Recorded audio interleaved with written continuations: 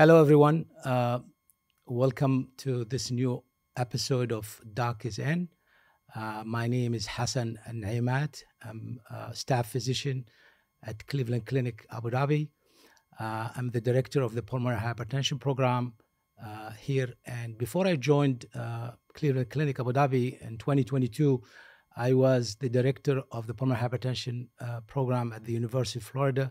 I've been taking care of patients with pulmonary hypertension for the last 18 years. And today's podcast is going to be about pulmonary hypertension.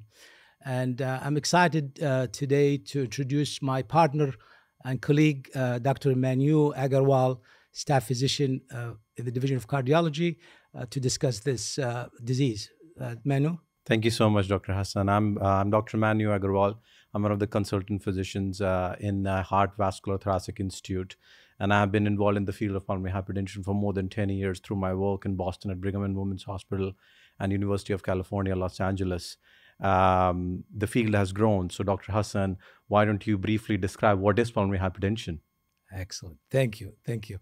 So pulmonary hypertension, as you know, and I would like to kind of introduce that to the audience. So pulmonary hypertension is a disease in which the pressure in the pulmonary artery is higher than normal. And there are many different diseases or conditions can cause pulmonary hypertension. One of the challenging things about this disease is very hard to diagnose. A lot of patients present with very non-specific symptoms, most often shortness of breath. And they continue to have these symptoms for years before a diagnosis is confirmed. Despite a lot of advancement in the diagnosis, still there is a lot of delay in diagnosing this disease based on recent studies. And the disease, if left untreated, can lead to right heart failure and death. 25 years ago, the average survival of patients with pulmonary hypertension is 2 to 3 years. And that's as bad as any other disease like cancer, even worse than cancer. Luckily, in the last 20 years, tremendous advancement in understanding of the disease and treatment became available. And we are lucky to be able to practice and treat this disease in the United Arab Emirates and provide care to these patients. And in general, this is a rare disease. It's not a common disease, to be honest with you. It's around 15 per million. So my best estimate for the number of patients within the United Arab Emirates around 500 to 600 patients with actual this type of disease that we'll be talking about, which is pulmonary arterial hypertension. Having said that, as I said, the disease is difficult to diagnose. You as a cardiologist, play a major role in the diagnosis of this disease. Can you walk us through the diagnostic workup and the importance of specific tests that can be done in certain places? Thanks a lot. Yeah, that's an excellent brief description of the pathology of pulmonary hypertension.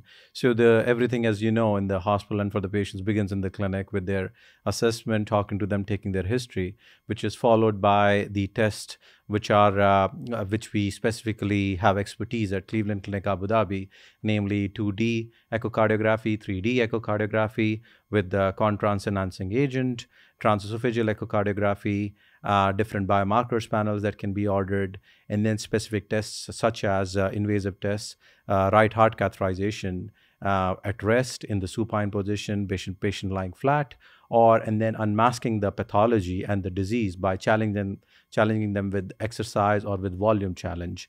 In addition to that, when it comes to the imaging, we have a comprehensive cross-sectional imaging program here at Cleveland Clinic Abu Dhabi that includes cardiac MRI, cardiac CT, and the cardiac nuclear imaging section also that we work very closely with. In addition to that, there are other more pulmonary medicine specific modalities in the testing. Can you briefly describe about that? Excellent. And that's the key issue. Sometimes when a patient is told that you have pulmonary hypertension, it's very often based on echocardiogram.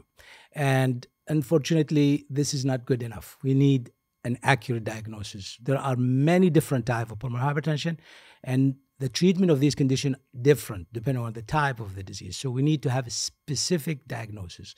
So just to say you have pulmonary hypertension is like you have shortness of breath. It doesn't really give you an accurate, meaningful diagnosis that requires specific treatment. So as you described, there are a lot of advanced testing that we can provide here at Cleveland Clinic Abu Dhabi, which is not really available in many other places in the country, that we are really expert in providing that level of diagnosis. When it comes to the lung side, because this is a disease, as I said, it falls between different specialty, between cardiology and pulmonologists. They need to work together to come up with the accurate diagnosis. As you said, we count on our cardiology colleague to do their part, and we do our part. That includes specific testing, from lung function test to imaging of the lung with a CT scan or CAT scan of the chest. And we do a lung function test. We do some walking tests to assess their need for oxygen. All of this information, we gather them together, and we figure out, based on all that information, what type of pulmonary hypertension we're dealing with. Because once we define it, we can accurately treat the disease. And so when we talk about treatment, as I said earlier, this is used to be a fatal disease. People won't survive more than 2 to 3 years. I'm talking about 20, 30 years ago.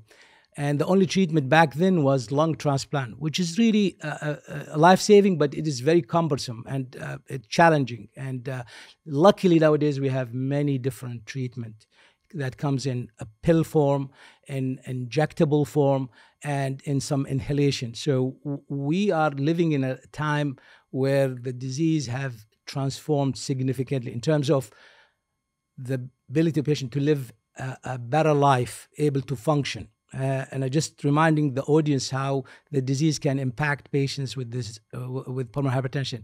This disease tend to progress with time. The patient will have some shortness of breath doing heavy exertion. Over time, that becomes a heavy exertion, or breathing difficulty doing minimal thing. I'm talking about walking to the bathroom, inability to lift anything, cannot walk any stairs or any distances. Then they start having to use oxygen.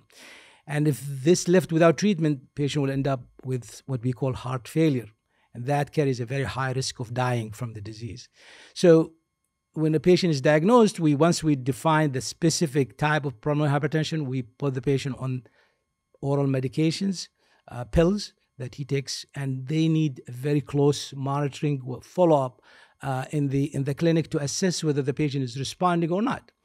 And if they are responding and we achieve our objective, that is their heart is in good shape, it's not struggling, and the patient is able to live a quality life where they're able to function and exercise with minimal to no limitation, then we are in good place.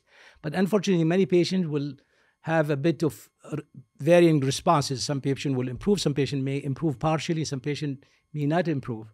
And that's where a pulmonary hypertension like ours can provide that extra layer of services, more than just pills, where we can help the patient achieve a better life.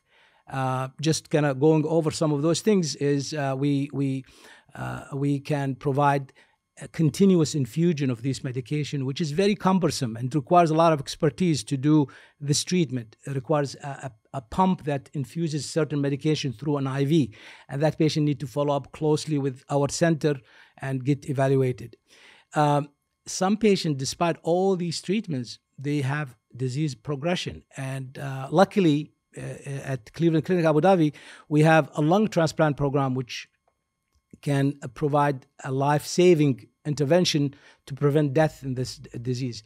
And it's very critical that we evaluate those patients early before they are out of the window for lung transplant. So it's important to consider that.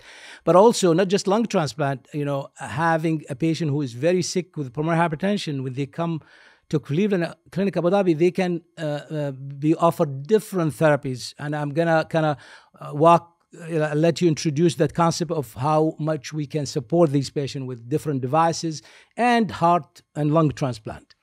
Absolutely. No, thank you so much again for an excellent description regarding the devices and the advanced circulatory support that we have. It's a huge spectrum. We have for the left ventricle, left side of the heart, the circulatory support devices. We have the overall ECMO program. We have the circulatory support devices that extend actually beyond just the devices to the heart transplant program, left ventricular assist devices program, implanting the devices that help these patients survive longer and feel better over the long term. We work very closely with cardiology, pulmonology, our critical care ICU teams, cardiac surgery team, thoracic surgery team. So it's a overall comprehensive team taking care of. And we have had excellent outcomes and great patient feedback. Excellent, excellent. One more group of patients that is very unique to Cleveland Clinic Abu Dhabi is the so-called chronic thromboembolic pulmonary hypertension. And this is really an interesting disease because I think it's it's common and very frequently unrecognized. And the reason I mention that because this is potentially curable disease. And it's really important that we bring this diagnosis or awareness of the disease to the population so they understand. So what is this chronic thromboembolic pulmonary hypertension? It's a complication of pulmonary emboli, blood clots going to the lung. For some reason or other, very small percentage of patients, around 4% of the patient with acute pulmonary embolism, the clot doesn't go away and it turns into a scar tissue that blocks the blood vessel. And those patients, if we don't treat them, they have the same bad survival like any other patient with pulmonary hypertension, even worse. The good news is there is a cure. I didn't mention any cure about pulmonary hypertension in general, but this type, it can be potentially cured by a very complex and unique surgical procedure called pulmonary endarterectomy, which a surgeon go in and remove that old scar from multiple vessels in the arteries in the lungs, and that opens the blood flow, and the patient goes back to normal life, not requiring much treatment other than blood clotting prevention.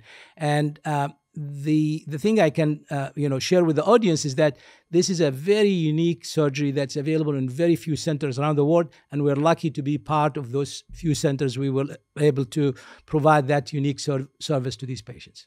And as you know, like before we send these patients and decide about these surgeries or this intervention, it requires a very meticulous, very comprehensive workup assessing the patient. Is this the patient right candidate or not, which requires a lot of teamwork.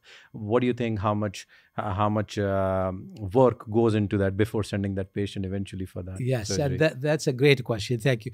So as you know, these patients can be very, very complex. And sometimes who would benefit from surgery, who would benefit from treatment is a complex. And luckily we have what we call multidisciplinary team that we all meet together on regular basis and review all the data on different patients.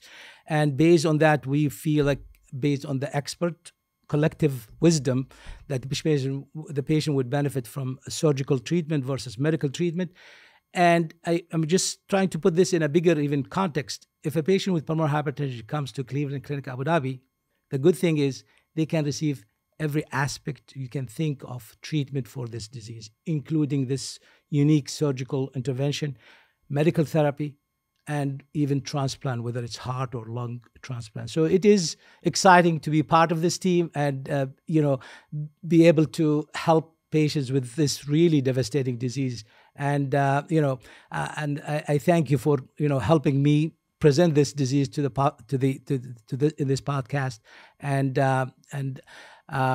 at this time, I would like to thank you for listening to this podcast. And I hope to see you in the next episode soon. Stay safe, stay healthy, and thank you. Thank you very much.